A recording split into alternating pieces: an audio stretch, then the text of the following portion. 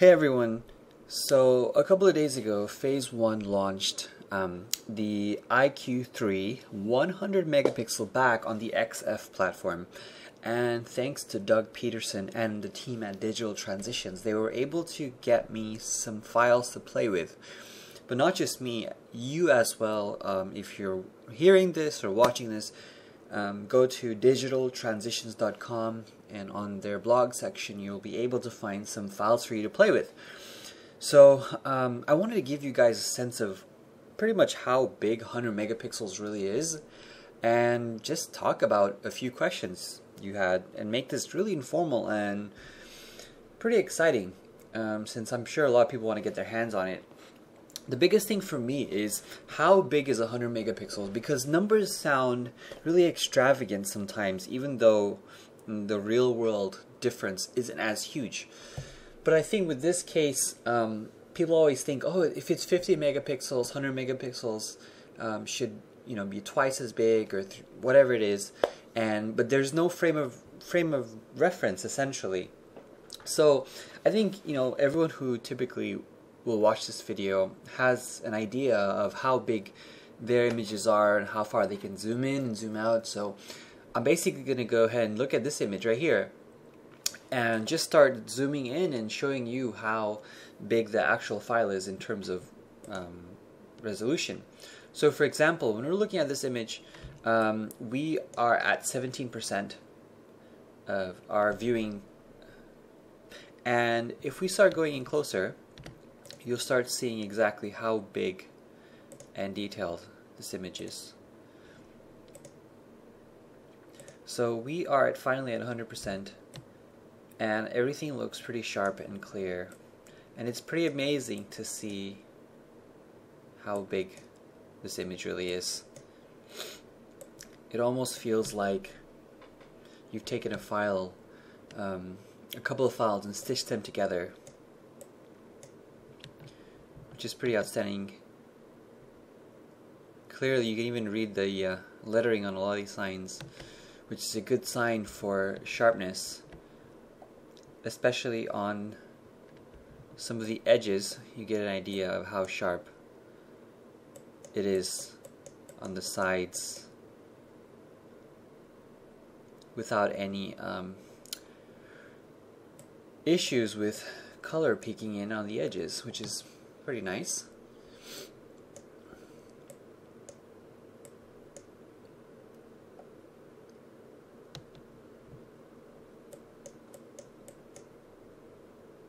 I'm just staying quiet because I'm kind of in awe looking at some of this detail.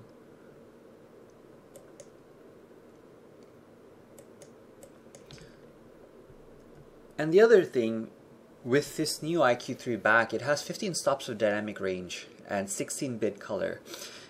And it's also on a CMOS sensor, so you can get away with shooting higher ISO, unlike the previous CCD backs, which is pretty nice.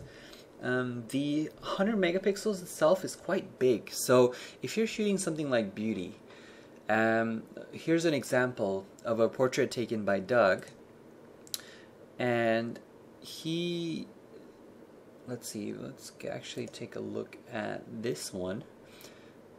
Now these were just portraits taken in studio as a quick test to have some files for people to play with, really.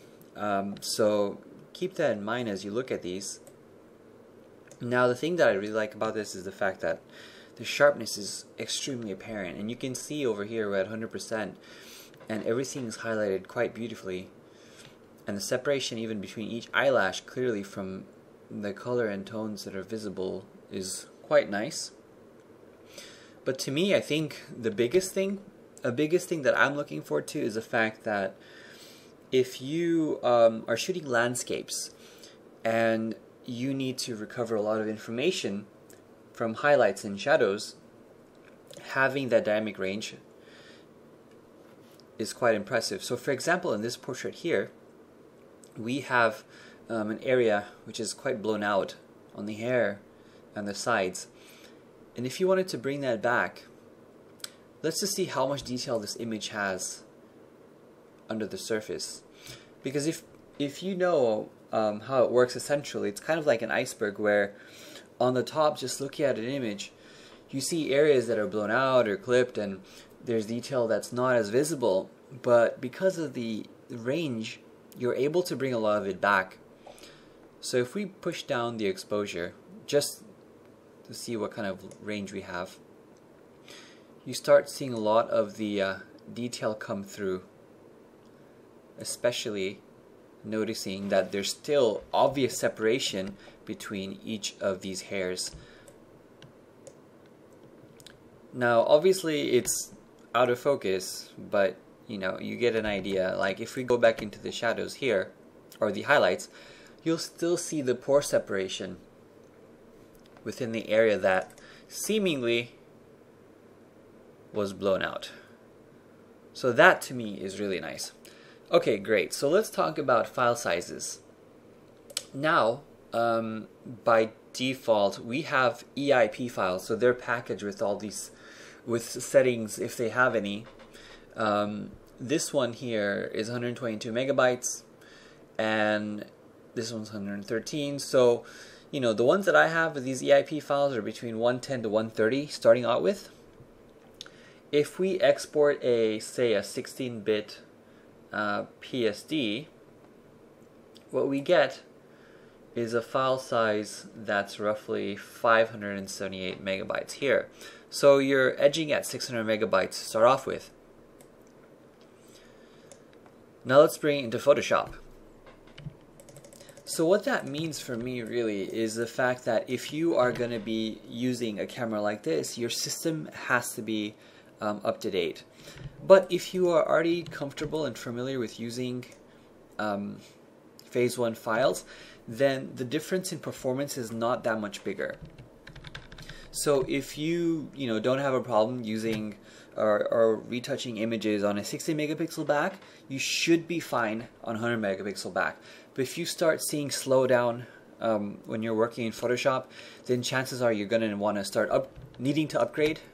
I got a question. He said from Patrick Vincenzo Redclitch, if I said that correctly. He said, what are your specs on your computer? What are you using? What is your performance like? So for me, I have a custom built PC, and I have, let's see, 1 terabyte SSD as my main drive, my boot disk, and also that's pretty much where I work with my current files and store them elsewhere. I have 32 gigabytes of memory and an i7 hex core. I have 2 NVIDIA GTX 980s in SLI mode. But I think for me, even running on a MacBook Pro, for example, is quite feasible because the SSD seems to be the thing that has increased my performance quite a bit, even over having more processing power. So if you don't have a system that's on SSD yet, I would recommend doing that for your boot disk as well as your scratch disk. So that way you have the most performance possible. And then followed by your graphics card, and then RAM. I think seems to be something that I preferred. I know everyone has their own preference, but that seems to be the biggest difference. But you know what? I think if you are running at 16 gigabytes of RAM, you probably need to upgrade. So it's all relative, but for me, I think the performance on these files didn't need any other performance increase. So even for me, if I am working on this image, I don't really see a lot of lag happening when I'm working. The only lag that's happening is because I'm recording the video, so that tends to happen a little bit. But while I was working on these images, it wasn't a huge difference for me. Also keep in mind that CC 2015 with the healing brush and clone brush are live, so they don't have any render times. I'm actually using CC 2014 right now because of the algorithm. Seems to be far superior for the healing brush and clone brush. So aside from that, I think Photoshop should be able to keep up. For me, I think the biggest performance difference is whenever you jump to video. I think that's a bigger topic issue, but for performance, I think you should be okay if you can handle everything. Now, when you start saving layers in files, so if I started saving 3 of these, if I duplicated this 3 times and saved it, you'd get over a gig, 1.8 or something like that. And when you start having a bigger image, what happens is you're gonna need to start saving in PSB instead of PSD, because if you hit 2 gigabytes, I believe it is 2 gigabytes. I haven't thought about this in a long time, but if you hit 2 gigabytes, it won't save as a PSD. So you're gonna need to have PSB, and that's under the save as functionality right here, large document format. It used to be called Photoshop Big, essentially, is what it stands for. And what that means is you could save PSD files over 2 gigabytes. Okay, so I think that workflow option will change for me. Instead of having PSD files, I'll just have everything as PSB coming to the future. Talking about, let's see, what else did people have a question about? Christian Dale had a question about comparing cameras, because everything is getting higher megapixel count and, you know, all of that. What is the biggest difference? I think for me, the biggest difference comes from two things. The dynamic range, being able to rescue details, is quite superior. Having, you know, 15 stops for dynamic range is pretty impressive. I haven't been able to actually experiment completely because I haven't had that many examples just yet. But let's say we go back to our landscape image, or this image of Copenhagen, which is a beautiful city, by the way, if you haven't been. You know, it has full leverage. I mean, this doesn't have anything blown out or clipped or, you know, lost in the shadows or anything, so you can't really compare it. But it's pretty fascinating to see how much you can bring back when you start playing with different values, and I'm curious to see how this is going to stack up when you work with landscape images. So it might be cool because you won't even need to bracket anymore, because it is a CMOS sensor. You can push ISOs high enough. Maybe one frame is enough to bring back shadows without having a lot more grain. And I think that sets a precedence for workflow and being able to justify shooting less, essentially, and relying on one single frame for a lot of things. So that's pretty cool. It has a lot of options like that. And the other thing for me is having a 16-bit color, because, you know, the thing is, with medium format, you see a lot more tonality variations within the skin. So if a skin has, you know, multiple shades of color, but on the SLR side, you don't really see it as much.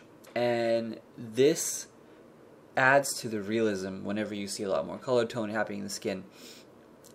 The only downside that I think happens when you're working on a medium format file like this is that you have to have a better knowledge of retouching if you're coming from something that doesn't render detail this sharp. But if you're coming from like the Nikon side or the D800 side, you're used to larger resolution files, sharper lenses, so the jump isn't as much going back. So, you know, it's one of those things you have to compare and contrast. But I think for me, if you can afford it and, you know, your client's paying for it, why not? And if you have the budget for it, obviously. So that's one of them. And Michael of Workshop Photography asked the same thing about how big are these files, and, you know, we answered that question already. So it's something to consider, especially if you guys are shooting a lot and you have an issue with storage, or even if your shooting style is quite fast, then, you know, medium format system is a little bit different in terms of how fast you can shoot. So that may take some time to consider your pros and cons of how much storage you need to think about, and also the retouching time, because if you're retouching on your own and you have deadlines, it's a little bit different. But the good thing is, honestly, if you're shooting medium format, you get a lot more texture, and the quality is just so much nicer. I know I sound like a little fanboy here, but I can't help it. I'm a retoucher. I geek over this stuff. I geek over color and seeing a lot of clarity. But, you know, it's all relative. If you need it, then it's great. If you don't, then it's, you know, it's really up to you, essentially. I think that's about it. Let me double check if I see any other questions. So Umano Teodori asked me, how does it compare to the old CCD backs? Now, the CCD backs were interesting because, you know, previously they had a lot more fidelity with color, and CMOS didn't at the time, but CMOS could shoot higher ISO, so you could take it outside. And I think honestly this seems a little bit more comparable to how the CCDs were. I haven't had a lot of chance to compare them, but take a look on the Digital Transitions site to download some of these files to play and push the colors around, because I think that's where the biggest difference comes from, is not only the color fidelity, but the fact that you can push and pull colors to an extent that keeps a lot of realism intact. But now that it does seem to, I guess, fix all the issues that CMOS had with medium formats in terms of color, it's more comparable than it ever used to be. So play with it, check it out. Well, anyways, thank you guys for tuning in. I hope you had fun looking at this file, and hopefully you guys get a chance to check it out yourself. If you have any questions, let me know. Put in the comment section below, or contact Digital Transitions. I'll be happy to be of assistance because they have more knowledge on how these cameras work on the physical side. Well, thank you so much.